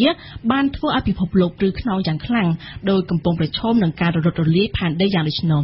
ការព្រួយបារម្ភនេះក៏ព្រោះតែអ៊ីម៉ាជាព្យុះកំណាចខ្លាំងមិនធ្លាប់មានសូហ្សេព្យុះភ្លៀងធម្មតាសោះបែរប្រែខ្លួនទៅជាព្យុះកំណាចដែរបើតាមក្រុមអ្នកជំនាញអាកាសធាតុព្យុះកាន់តែកំណាចខ្លាំងនេះគឺជាផលវិបាកផ្ទាល់នៃការកើនឡើងកម្ដៅភពផែនដីយើងស្ដាប់បទអន្តរាគមន៍របស់អៀងសុកមិញហាត់វេបង្កឲ្យមានទឹកជំនន់នៅដែនប្រទេសជន់លេខតិចសាសអៀកម៉ាកព្យុះកំណាចបំផុតមិនធ្លាប់មាននៅមហាសមុទ្រអាត្លង់តិកបំផ្លាញកោះសាំងម៉ាក់តាំងរបស់បារាំងអស់ដល់ទៅ 95% តើនេះជាកំហុសនៃការឡើងកម្ដៅសីតុណ្ហភាពនៃភពផែនដីឬអ្នកនយោបាយមួយចំនួនដូចយ៉ាងអភិបាលក្រុងប៉ារីឬក៏ប្រធានាធិបតីបារាំងម៉ាក្រុងព្រមទាំងអ្នកវិទ្យាសាស្ត្រយល់ថាព្យុះនិងការឡើងកម្ដៅនៃភពផែនដីមានចំណងហេតុនិងផលនឹងគ្នាច្បាស់ណាស់ដូច្នេះតើនៅថ្ងៃអនាគតនឹងកាន់តែមានព្យុះកាន់តែច្រើនឬហើយព្យុះនោះកាន់តែកំណាចឡើងមែនទេមិនប្រកាសទេបើតាមការពន្យល់របស់អ្នកវិទ្យាសាស្ត្រព្យុះទីហ្វុងស៊ីក្លូនអ៊ូរ៉ាហ្គងព្យុះសង្គ្រាកំបុតត្បូងឬក៏ព្យុះភ្លៀងវាដូចគ្នាទាំងអស់អ្វីដែលខុសគ្នាគឺទីកន្លែងដែលព្យុះនោះក៏កើតតែប៉ុណ្ណោះ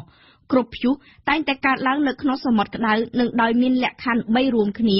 គឺទឹកសមុទ្រក្តៅចាប់ពី 26អង្សាសេឡើងទៅរហូតដល់ជម្រៅ60ម៉ែត្រមានកម្រិតសំណើមខ្ពស់គ្រប់គ្រាន់ក្នុងបរិយាកាសនៅមានការរំខានដែលធ្វើឲ្យខ្យល់វិលគួយហើយនៅពេលដែលកំណត់ព្យុះនោះប៉ះទៅមហាសមុទ្រខ្យល់កាន់តែក្តៅព្យុះក៏កាន់តែអណ្ដាតឡើងលើផ្ទៃសមុទ្របន្តវិលគួយឡើងខ្លាំងនាំខ្យល់ត្រជាក់ទៅចំណុចកណ្ដាលនៃសម្ពាធឬក៏ភ្នែកព្យុះបង្កើតជាសកម្មភាពព្យុះភ្លៀងកាន់តែខ្លាំងឡើងហើយសកម្មភាពនោះឡើងខ្លាំងឬក៏ខ្សោយទៅតាមកម្រិតកម្ដៅនិងសំណើមនោះឯង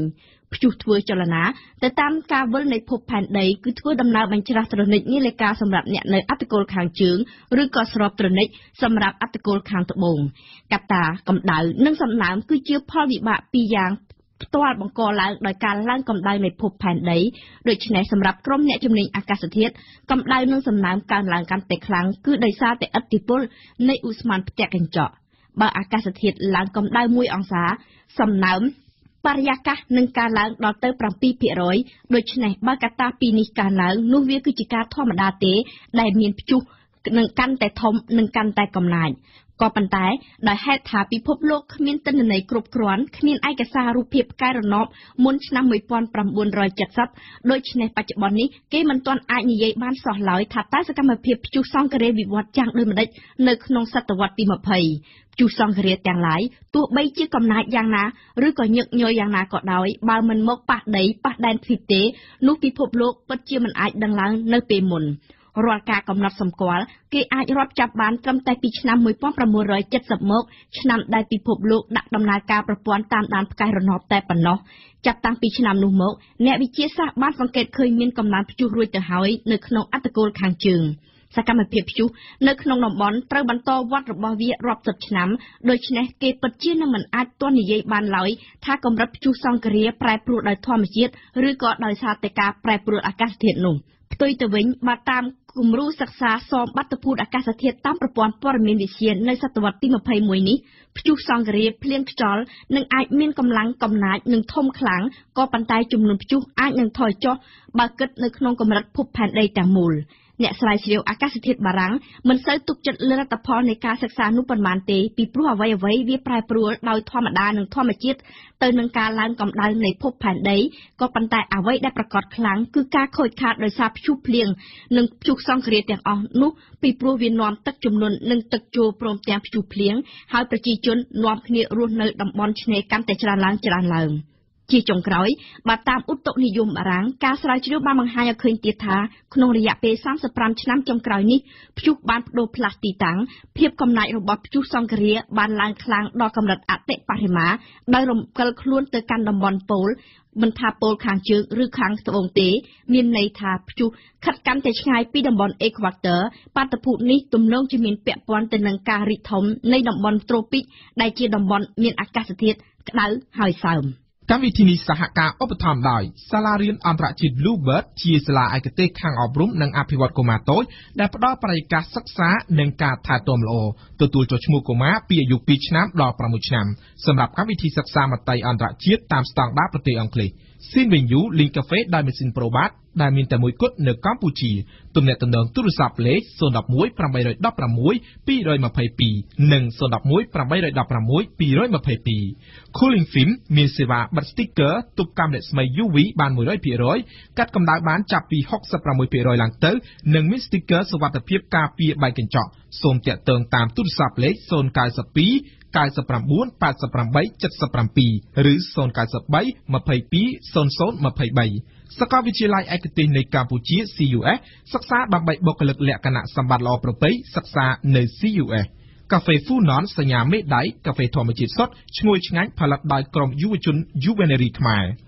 ISI Palm ផលិតផលស័ង្កសីគុណភាពខ្ពស់ផលិតដោយបច្ចេកវិទ្យាជប៉ុននិងអូស្ត្រាលីវត្ថុធាតុដើមស្តង់ដារអន្តរជាតិ ISO 9001:2008 ISI Palm ជាប់ធន់ជានិរន្តរ៍ ISI Palm ផលិតផលរបស់ក្រុមហ៊ុន ISI Steel និងថ្នាំផ្សិតកសិកម្ម Trichoderma ចំណាយតិចចំណេញច្រើនទាំងសុខភាពនិងថវិកាព័ត៌មានបន្ថែមសូមទាក់ទងទូរស័ព្ទលេខ012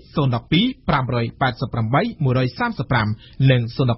599 246ស្ដាប់វិទ្យុបារាំង RFI ពិភពលោកស្ថិតនៅក្នុងដៃរបស់លោកអ្នក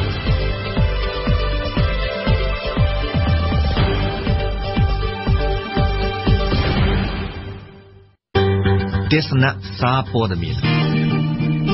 តើអត្ថបទកាសែតដែលបានបោះពុម្ពផ្សាយនៅថ្ងៃនេះនិយាយពីអ្វីខ្លះយើងស្ដាប់ការអធិប្បាយរបស់វ៉ាន់សុគន្ធាកាសែតព្រំពេញប៉ុស្តិ៍នៅថ្ងៃនេះបានរំលេចនូវរូបភាពមួយស្លឹកធំលើក្រមុខរបស់ខ្លួនបង្ហាញពីតំណាងរាស្ត្រគណបកសង្គ្រោះជាតិកំពុងតែនិយាយចរចាជាមួយនឹងអាជ្ញាធរដែលកំពុងដាក់រនាំងរារាំងមិនឲ្យពួកគេចូលទៅសួរសុខទុក្ខលោកកឹមសុខានៅក្នុងពន្ធនាគារត្រពាំង plong ក្នុងខេត្តត្បូងឃ្មុំរូបភាពនេះគឺភ្ជាប់ទៅនឹងសាច់រឿងថារដ្ឋសភាបើកឲ្យតុលាការបន្តនីតិវិធីករណីលោកកឹមសុខាគណៈសមាជិកសភាបកប្រឆាំងពហិការកាសែតបានរាយការណ៍ថាសមាជិកសភា67រូបមកពីគណបកប្រជាជនកម្ពុជាកាលពីម្សិលមិញបានលើកដៃជាឯកច្ឆន្ទបើកផ្លូវឲ្យស្ថាប័នតុលាការបន្តនីតិវិធីប្រឆាំងលោកកឹមសុខាប្រធានគណបកសង្គ្រោះជាតិដែលកំពុងជាប់ពន្ធនាគារពីបទក្បត់ជាតិគណៈសមាជិកសភាគណបកប្រឆាំងមួយនេះបានធ្វើពហិការដោយបានធ្វើដំណើរទៅសួរសុខទុក្ខលោកកឹមសុខានៅគុកត្រពាំង plong ក៏ប៉ុន្តែត្រូវបានសមត្ថកិច្ចរារាំងចំណែកកាសែតកម្ពុជាថ្មីវិញតាមរយៈ website របស់ខ្លួនកាសែតនេះក៏បានសរសេររឿងនេះដូចនេះដែរថាថ្នាក់ដឹកនាំនិងសកម្មជនគណបកប្រឆាំងជួបជុំគ្នានៅមន្ទីរឃុំឃាំងត្រពាំង plong ទាមទារឲ្យដោះលែងលោកកឹមសុខាបាទតាមកម្ពុជាថ្មីថ្នាក់ដឹកនាំនិងសមាជិកសភាប្រសិទ្ធភាពនិងសកម្មជនគណបកសង្គ្រោះជាតិប្រមាណជា50នាក់កាលពីម្សិលមិញបានទៅជួបជុំគ្នានៅមុខមន្ទីរឃុំឃាំងត្រពាំង plong ដើម្បីទាមទារឲ្យសមាជិកដោះលែងលោកកឹមសុខាដោយឥតលក្ខខណ្ឌក៏ប៉ុន្តែអ្នកនាំពាក្យគណបកកាន់អំណាចបានអះអាងថាការធ្វើបាតកម្មតវ៉ាឲ្យដោះលែងលោកកឹមសុខាកាន់តែធ្វើឲ្យគណបកប្រឆាំងធ្ងន់ខ្លួនថែមទៀតរឿងទាក់ទងទៅនឹងលោកកឹមសុខានេះសម្រាប់កាសែតរស្មីកម្ពុជាវិញគឺបានឲ្យតម្លៃត្រឹមតែរឿងតូចល្មមបន្តបន្សំមួយប៉ុណ្ណោះនៅលើក្របមុខដោយដាក់ចំណងជើងថារដ្ឋសភាអនុម័តយល់ព្រមឲ្យក្រសួងសមាជិកចាប់ខ្លួនចាប់ប្រកាន់និងឃុំខ្លួនលោកកឹមសុខាចំណែករឿងធំរបស់រស្មីកម្ពុជាវិញនៅថ្ងៃនេះបើមិនដោះលែងលោកកឹមសុខាគណបកសង្គ្រោះជាតិមិនចូលរួមការបោះឆ្នោតឆ្នាំ2018ដោយបង្ហាញនៅរូបភាពលោកស្រីមួសុខួររួមទាំងតំណាងរាស្ត្រគណបកប្រឆាំងជាច្រើនអ្នកផ្សេងទៀតកំពុងធ្វើសន្និសីទកាសែតនៅពីមុខពន្ធនាគារត្រពាំង plong កាសែតនេះបានសរសេរថាលោកស្រីមួសុខួរអនុប្រធានគណបកសង្គ្រោះជាតិបានប្រកាសថាគណបកនេះនឹងមិនចូលរួមការបោះឆ្នោតឆ្នាំ2018ឡើយបើសិនជាមិនមានការដោះលែងលោកកឹមសុខាឲ្យបានមកចូលរួមការបោះឆ្នោតនោះបើក្រឡេកទៅមើលសារព័ត៌មានអនឡាញថ្មីវិញសារព័ត៌មានអនឡាញនេះមិនបានឲ្យព័ត៌មានច្បាស់ថាបកប្រឆាំងនឹងមិនចូលរួមបោះឆ្នោតដាច់ណាត់ដោយកាសែតរស្មីកម្ពុជានឹងទេគឺសារព័ត៌មានអនឡាញមួយនេះបានឲ្យព័ត៌មានដូចនេះថាការបោះឆ្នោតនៅឆ្នាំ2018គណបកសង្គ្រោះជាតិអាចពហិការបើមេរបស់ខ្លួនមិនត្រូវបានដោះលែងងាកមកមើលសារព័ត៌មានអនឡាញមួយទៀតដែលស្និទ្ធនឹងរដ្ឋាភិបាលកម្ពុជាវិញក៏មិនបានទៅណាឆ្ងាយពីសំណុំរឿងគណបកប្រឆាំងនេះដែរខុសពីគេឯងសារព័ត៌មាន Fresh News បានចុះផ្សាយអត្ថបទបែបវិចារណកថាមួយដែលរៀបរៀងឡើងដោយអ្នកសរសេរម្នាក់ឈ្មោះថាចៅចាក់ស្មុកដែលទំនងមិនមែនជាឈ្មោះពិតទេអត្ថបទនេះដាក់ចំណងជើងថាគណបកសង្គ្រោះជាតិកំពុងរៀបចំសេនារីយ៉ូថ្មីដើម្បីសម្រេចគោលដៅចាស់អត្ថបទនេះបានរៀបរាប់ពីព្រឹត្តិការណ៍ដែលតំណាងរាស្ត្របកប្រឆាំងមិនចូលរួមប្រជុំសភាហើយបានទៅសួរសុខទុក្ខលោកកឹមសុខានៅពន្ធនាគារអីជាដើមជាមួយនឹងព្រឹត្តិការណ៍នេះអ្នកនិពន្ធតាមរយៈ Fresh News បានចាត់ទុកថាស្ថានភាពបកប្រឆាំងនៅពេលនេះបានបាត់បង់ភាពជាម្ចាស់ការហើយការខ្វែងយោបល់គ្នាក៏ចាប់ផ្ដើមកក្រើកសារជាថ្មីជុំវិញជោគវាសនារបស់គណបកសង្គ្រោះជាតិនិងផែនការទុច្ចរិតរបស់គណបកនេះបើតាមអត្ថបទរបស់ជនឈ្មោះចម្លែកនេះគឺនៅចំពោះស្ថានភាពដ៏គ្រោះថ្នាក់នេះគេសង្កេតឃើញគណបកសង្គ្រោះជាតិចាប់ផ្ដើមបែកបាក់គំនិតក្នុងចំណោមអ្នកដឹកនាំនិងការទទួលការណែនាំថ្មីពីចៅហ្វាយបរទេសរបស់ខ្លួនដើម្បីរៀបចំសេនារីយ៉ូជាថ្មីងាកចេញពីសំណុំរឿងលោកកឹមសុខាយើងងាកមកចាប់អារម្មណ៍អំពីរឿងបដិវត្តពណ៌ដែលចុះផ្សាយដោយកាសែតភ្នំពេញប៉ុស្តិ៍វិញម្ដងកាសែតនេះបានដាក់ចំណងជើងថាលោកសុកទុយភ្ជាប់ព្រឹត្តិការណ៍ខ្លះថាជាផ្នែកនៃបដិវត្តពណ៌ភ្នំពេញប៉ុស្តិ៍បានសរសេរថាប្រធានរាជបណ្ឌិតសភាកម្ពុជាលោកបណ្ឌិតសុកទុយបានថ្លែងការពីចំណាត់ការទប់ស្កាត់សកម្មភាពដែលរដ្ឋាភិបាលកម្ពុជាហៅថាជាបដិវត្តពណ៌និងបានភ្ជាប់សកម្មភាពមួយចំនួនដែលកើតមាននៅកម្ពុជាថាជាផ្នែកនៃចលនានេះក៏ប៉ុន្តែមន្ត្រីគណបកប្រឆាំងថាការលើកឡើងនេះគឺជារឿងដ៏គួរឲ្យអស់សំណើចមួយខណៈអ្នកខ្លះថាមើលមិនឃើញអ្វីដោយការចាប់ប្រកាន់ទាំងនោះទេ រឿងនេះកាសែតរស្មីកម្ពុជាវិញមិនបានចាប់អារម្មណ៍នោះឡើយក៏ប៉ុន្តែបានងាកទៅឲ្យតម្លៃលើរឿងជំនួបរវាងលោកនាយករដ្ឋមន្ត្រីកម្ពុជាហ៊ុនសែនជាមួយនឹងលោកចាងកៅលីអបនាយករដ្ឋមន្ត្រីចិននៅខាងក្រោមចំណងជើងនេះកាសែតក៏បានរំលេចនៅរូបភាពមួយផ្ទាំងធំផងដែរបង្ហាញពីលោកហ៊ុនសែនកំពុងចាប់ដៃគ្នាជាមួយនឹងលោកអបនាយករដ្ឋមន្ត្រីចិនកាសែតបានរាយការណ៍ជាគោលថាក្នុងជំនួបជាមួយលោកចាងកៅលីក្នុងខេត្តខ្វាងស៊ីប្រទេសចិនកាលពីថ្ងៃទី11កញ្ញាលោកនាយករដ្ឋមន្ត្រីហ៊ុនសែនបានស្នើចិនឲ្យទិញអង្ករពីកម្ពុជាច្រើនជាង30,000 តោនចំណែកលោកនាយករដ្ឋមន្ត្រីចិននឹងមកបំពេញទស្សនកិច្ចនៅកម្ពុជានៅឆ្នាំ2018ហើយចិនក៏នឹងបន្តបង្កើនហិរញ្ញប្បទានឥតសំណងដល់កម្ពុជាថែមទៀតបាទតាមកាសែតរស្មីកម្ពុជាដដែលនេះចិនរីករាយចំពោះការបន្តដឹកនាំប្រទេសកម្ពុជានិងជួយទប់ស្កាត់បដិវត្តពណ៌នៅកម្ពុជាផងទៀត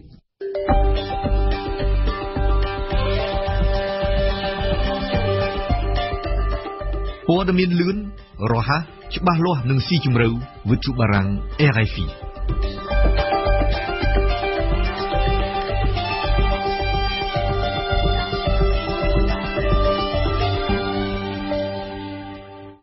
វិទ្យុបារាំងអន្តរជាតិ RFI ជាទីមេត្រីនៅពេលនេះកម្មវិធីព័ត៌មានរយៈពេលពេញ1ម៉ោងរបស់យើងជិតឈានដល់ទីបញ្ចប់ហើយតែមុននឹងបញ្ចប់នេះខ្ញុំសូមជូនព័ត៌មានសង្ខេបឡើងវិញជំហរមិនចូលរួមការបោះឆ្នោតឆ្នាំក្រោយប្រសិនបើអាជ្ញាធរមិនដោះលែងលោកកឹមសុខាគឺជាការយល់ឃើញរបស់សមាជិកគណៈបក្សសង្គ្រោះជាតិមិនឆ្លុះបញ្ចាំងពីជំហររបស់គណៈបក្សសង្គ្រោះជាតិនោះឡើយនេះគឺជាការគូបញ្ជាក់របស់លោកសុនឆៃដែលបានធ្វើសន្និសីទកាសែតក្នុងនាមគណៈបក្សសង្គ្រោះជាតិនៅព្រឹកថ្ងៃអង្គារនេះលោកសុនឆៃមន្ត្រីជាន់ខ្ពស់គណៈបក្សសង្គ្រោះជាតិបានថ្លែងបន្ថែមថាគណៈបកប្រឆាំង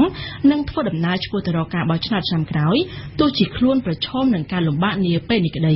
សូមស្ដាប់សៀងភរិយាជាថ្មីម្ដងទៀតក្នុងសន្និសីទកាសែតនៅព្រឹកថ្ងៃទី12ខែកញ្ញាលោកសុនឆៃមន្ត្រីជាន់ខ្ពស់គណៈបកប្រឆាំងថាសម្ដីនៃសមាជិកគណៈបកសង្គ្រោះជាតិមិនមែនជាសម្ដីរបស់គណៈបកទេលើកលែងតែជាការសម្រេចរបស់គណៈកម្មការចន្ទ្រៃនិងសេចក្តីសម្រេចរបស់គណៈកម្មការនយោបាយនិងសេចក្តីសម្រេចរបស់សមាជលោកសុនឆៃក៏សូមឲ្យមានការពិនិត្យលើការបញ្ចេញមតិរបស់ថ្នាក់ដឹកនាំគណៈបកសង្គ្រោះជាតិនីមួយៗនៅពាក្យពេចន៍ទាំងស្រុងនិងស្ថានភាពប្រឈមក្នុងកលៈទេសៈមួយជៀសវាងការប្រើប្រាស់មួយផ្នែកនៃសម្ដីដើម្បីប្រកាសថាជាជំហរដែលផ្ទុយពីគោលការណ៍របស់គណៈបក្សសង្គ្រោះជាតិការថ្លែងបញ្ជាក់នេះធ្វើឡើងបន្ទាប់ពីអនុប្រធានគណៈបកលោកស្រីមូសុខួរបានថ្លែងពីមុខពន្ធនាគារត្រពាំង plong ក្នុងខេត្តត្បូងឃ្មុំកាលពីថ្ងៃទី11ខែកញ្ញាថាគណៈបកប្រឆាំងត្រូវការការបោះឆ្នោតមួយដែលសេរីត្រឹមត្រូវនិងយុត្តិធម៌ហើយប្រសិនបើប្រធានគណៈបកសង្គ្រោះជាតិលោកកឹមសុខាមិនមានការដោះលែងទេនិងលក្ខខណ្ឌដទៃទៀតដើម្បីឲ្យមានការបោះឆ្នោតដោយសេរីទេគណៈបកមិនអាចចូលរួមនៅក្នុងការបោះឆ្នោតដែលមិនសេរីត្រឹមត្រូវនឹងយុត្តិធម៌ឡើយព្រោះនោះគឺជាការធ្វើខុសនឹងឆន្ទៈរបស់ប្រជាពលរដ្ឋខ្មែរនាយកប្រតិបត្តិគណៈកម្មាធិការអព្យាក្រឹតនិងយុត្តិធម៌ដើម្បីការបោះឆ្នោតដោយសេរីនិងត្រឹមត្រូវនៅកម្ពុជា NEFIC លោកសំគុណធីនីស្វាគមន៍ចំពោះជំហរចូលរួមការបោះឆ្នោតនៅឆ្នាំ2018ខាងមុខរបស់គណៈបក្សសង្គ្រោះជាតិលោកបន្ថែមថាការសម្រេចចិត្តបែបនេះគឺត្រឹមត្រូវព្រោះគណៈបកនេះគិតពីផលប្រយោជន៍រួមច្រើនហើយការចូលរួមនៅក្នុងការបោះឆ្នោតនេះក៏ជាប្រយោជន៍សម្រាប់អ្នកគាំទ្របកដែរលោកសុកអេសានអ្នកនាំពាក្យគណៈបកប្រជាជនកម្ពុជាវិញបានថ្លែងថាការចូលរួមនៅក្នុងការបោះឆ្នោតឬមិនចូលរួមនៅក្នុងការបោះឆ្នោតគ្មានអ្នកណាបង្ខិតបង្ខំគណៈបកណាមួយនោះទេវាអាស្រ័យលើការសម្រេចរបស់គណៈបកនោះលោកក៏បន្ថែមថាទោះបីជាគណៈបកប្រឆាំងមួយនេះមិនបានចូលរួមក៏របបសេរីពហុបកនៅកម្ពុជានៅតែដំណើរការធម្មតាអ្នកនាំពាក្យគណៈបកកណ្ដាលអំណាចរូបនេះបានធ្វើការកត់សម្គាល់ថាការមានមតិខុសគ្នារវាងមន្ត្រីសំខាន់របស់គណៈបកប្រឆាំងនេះគឺបានន័យថាគណៈបកកំពុងបាត់បង់ម្ចាស់ការនៅក្នុងសន្និសីទកាសែតដដែលនេះលោកសុនឆៃបញ្ជាក់ទៀតថាគណៈបក្សសង្គ្រោះជាតិនឹងបញ្ជូនលិខិតពីដាច់ដោយឡែកទៅក្រសួងព័ត៌មាននិងក្រសួងយុតិធធម៌ដើម្បីសុំការបកស្រាយបញ្ហាមួយចំនួនមន្ត្រីជាន់ខ្ពស់គណៈបក្សសង្គ្រោះជាតិលោកសុនឆៃបានបញ្ជាក់ទៀតថាគណៈបកលោកនឹងបញ្ជូនលិខិតទៅកាន់ក្រសួងព័ត៌មានដើម្បីសុំការបកស្រាយពីរដ្ឋមន្ត្រីក្រសួងជុំវិញការបិទប្រព័ន្ធផ្សព្វផ្សាយនិងការមិនអនុញ្ញាតឲ្យមានការផ្សព្វផ្សាយបន្តពីប្រព័ន្ធផ្សព្វផ្សាយបរទេសនៅក្នុងប្រទេសកម្ពុជាគណៈបក្សសង្គ្រោះជាតិក៏នឹងផ្ញើលិខិតដាច់ដោយឡែកមួយទៀតទៅកាន់ក្រសួងយុតិធធម៌ដើម្បីស្នើសុំឲ្យមានការបកស្រាយលើការអនុវត្តច្បាប់របស់តុលាការជុំវិញការចាប់ខ្លួនលោកកឹមសុខាកន្លងមកនេះចំណែកឯក្រុមប្រឹក្សាសិទ្ធិមនុស្សនៃអង្គការសហប្រជាជាតិបានបើកកិច្ចប្រជុំលើកទី36របស់ខ្លួននៅក្នុងទីក្រុងសេណាវកាលពីថ្ងៃម្សិលមិញនៅក្នុងសេចក្តីថ្លែងការណ៍បើកកិច្ចប្រជុំនោះឧត្តមស្នងការអង្គការសហប្រជាជាតិទទួលបន្ទុកសិទ្ធិមនុស្សបានលើកឡើងពីស្ថានភាពសិទ្ធិមនុស្សនៅកម្ពុជាជាស្ថានភាពសិទ្ធិមនុស្សដែលលោកយល់ថាកំពុងធ្លាក់ទៅក្នុងសភាពគួរឲ្យបារម្ភក៏ប៉ុន្តែប្រធានគណៈកម្មាធិការសិទ្ធិមនុស្សកម្ពុជាបានបដិសេធ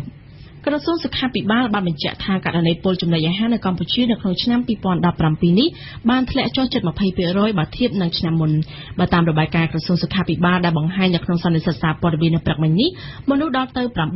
947នាក់ត្រូវបានរាយការណ៍ថាបានពលចំណីអាហារនៅក្នុងឆ្នាំ2017ក្នុងនោះមានមនុស្ស4នាក់បានស្លាប់ដោយសារពលស្រាសមានសារធាតុមេតាណុលខ្ពស់យ៉ាងណាក៏ដោយករណីពលចំណីអាហារនៅកម្ពុជានេះបានធ្លាក់ចុះពីចំនួន 1164 នាក់នៅក្នុងឆ្នាំ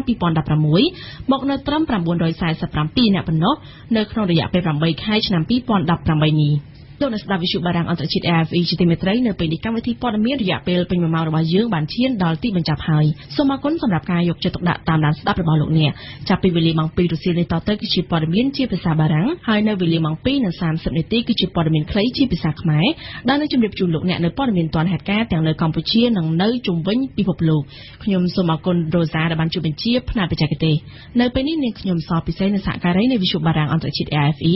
សូមអរគុណសូមគោរពលា